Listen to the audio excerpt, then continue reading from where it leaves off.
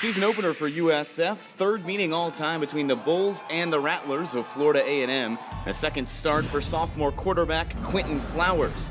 Now this was a low-scoring game at first, and then it got out of hand in USF's favor. No scoring until 2 minutes left in the first. 22-yard field goal by Emilio Nadelman. The Bulls would pour it on in the second. Tremendous scramble by Flowers to keep the play alive on a drive that would lead to a touchdown. Sean Price with the reception. And now Flowers again, showcasing his running ability and why he won the starting quarterback job. Escapes the tackle, somehow finds a streaking D'Ernest Johnson in the back of the end zone, motions him towards the opposite corner, and there he is, wide open, the first touchdown of the Bulls season. USF on top. They would miss the extra point though, 9-0 at that point.